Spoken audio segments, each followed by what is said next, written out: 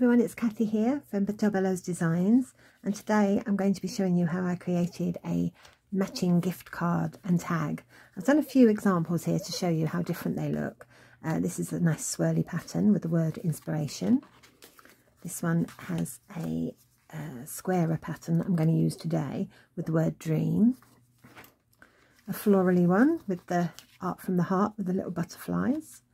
And this is what we're going to be doing today. We're going to be doing the magical one with a magical tag.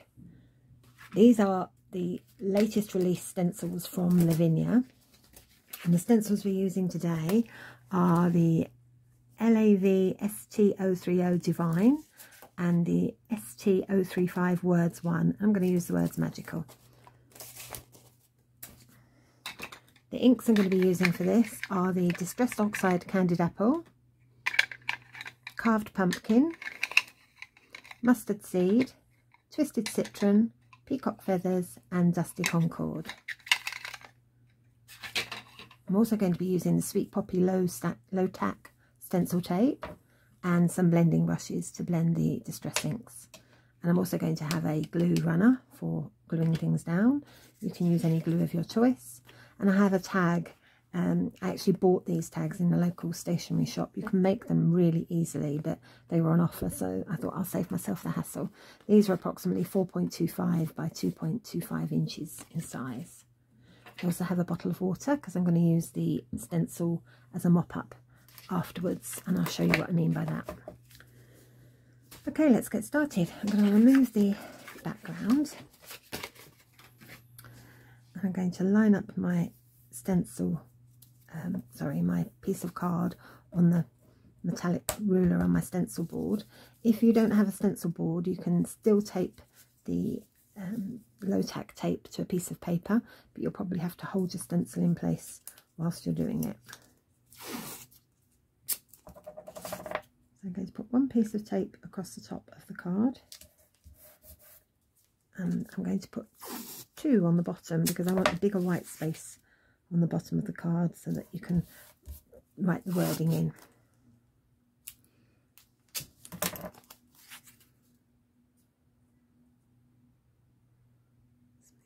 They're neat. That's it. Right, and then get my stencil in place. I don't want to put this edge on there because otherwise you get a complete straight line. So I'm trying to put it where it's straight.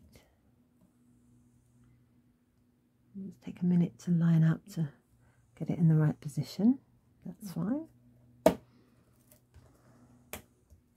And then starting with the red, with the candied apple, I'm going to just generously put. I'm going over the tape so to make sure that I get a really crisp edge. If you don't go over the tape at each side, you might not completely cover it. So a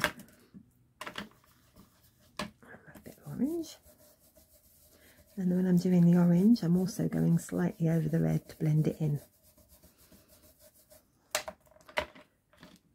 Yellow, mustard seed.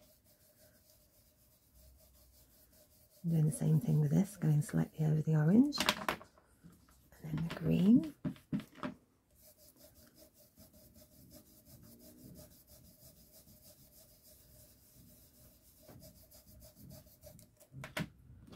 And peacock feathers.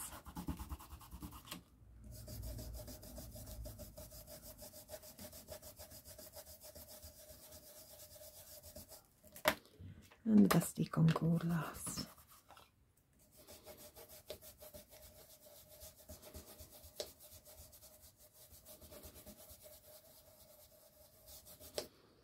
There we go, and at this point I'll leave one in place and I just lift it. Yep, that's fine.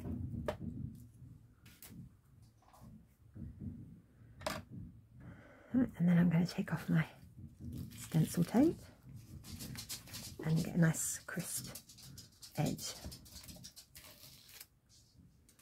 There we go. I'm not washing my stencil at the moment because I'm going to be using it again, and then I'm going to use it as a mop-up. So I'm going to do the word magical. Actually, before I do that, I'm just going to get my cloth and wipe this, because this was from last time when I did a sample one. Right, so I put the word magical.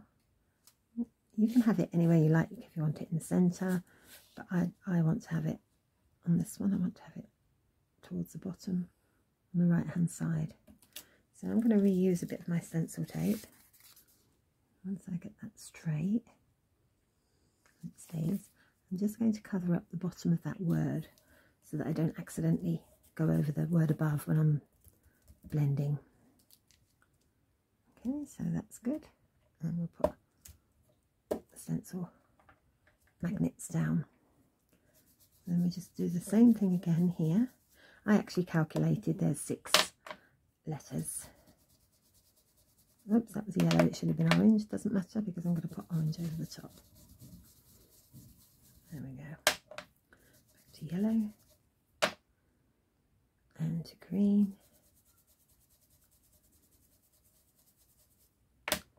and blue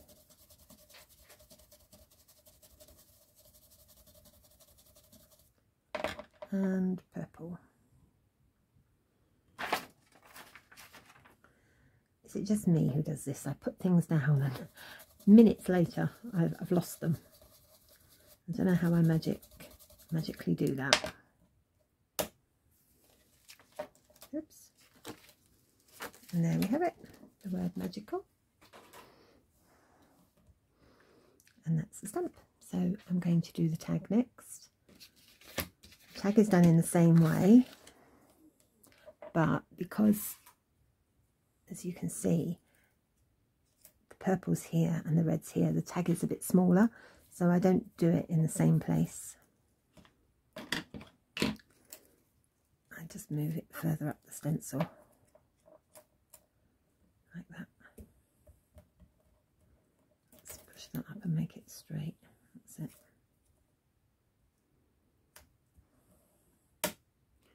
And then we just do the same thing again.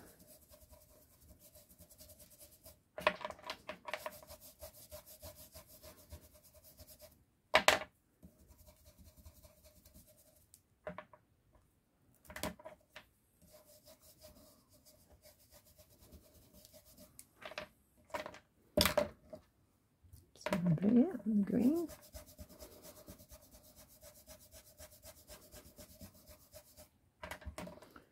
And blue.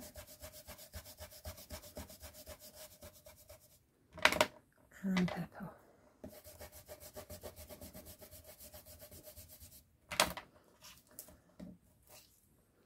There we go. Now we have the matching tag. So now I'm going to do the wording on the tag. Now you might find it easier to do this on a bigger piece of card and cut it out afterwards. I'm going to give it a go. When I first did it, I did it on a big piece of card and then just trimmed it down. But I will have a go now.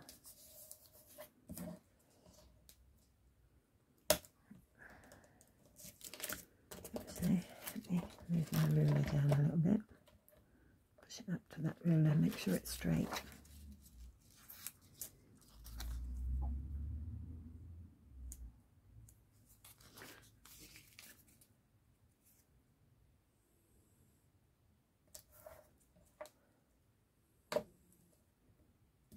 Right.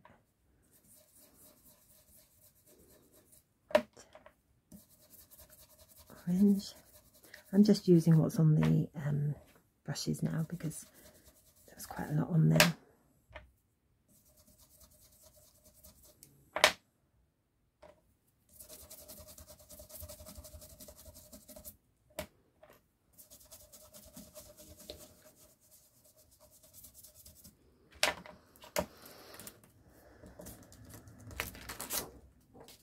There we go. We have magical. Let's just wipe that off the board. Right, so now I'm going to use my glue and tape my magical onto there.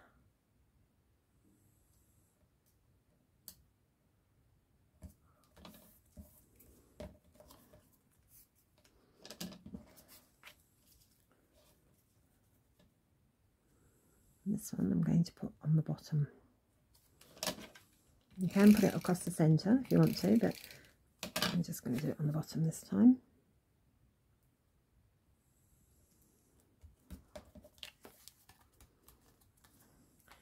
And then let's do our background.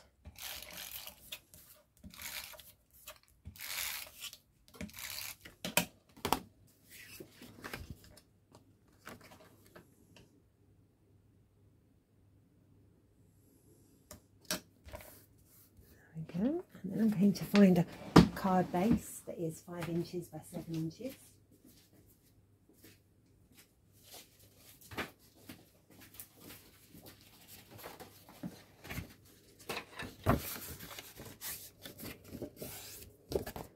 Fold that.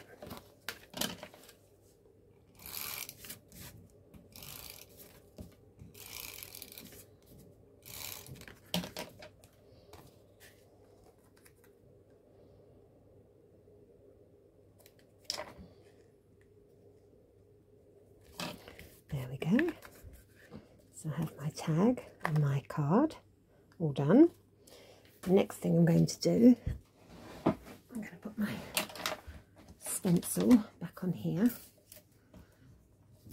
and using my water spray I'm going to squirt a few bits of water over it, and I brought some spare card with me, so I'm going to mop up all of that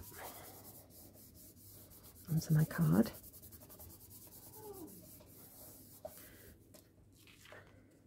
There you go, and it gives you another background when that's dry. That'll be a nice background. I'm going to try the bottom part as well.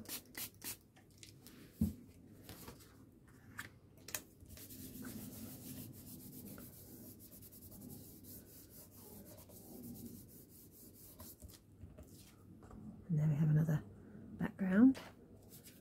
And you can keep doing that if you wanted to with more card to get lighter backgrounds. But I'm just going to show you with paper how I...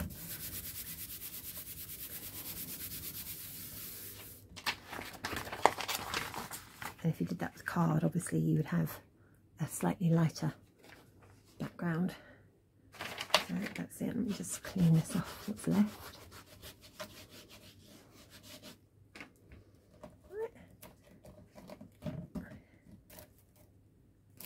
And my board.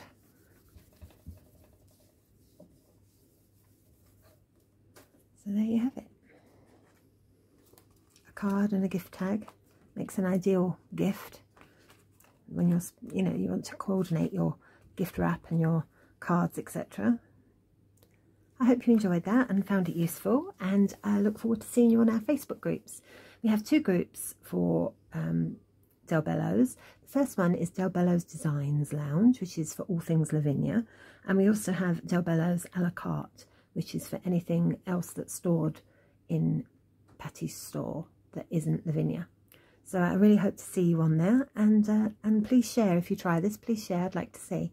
Thank you so much. Bye bye.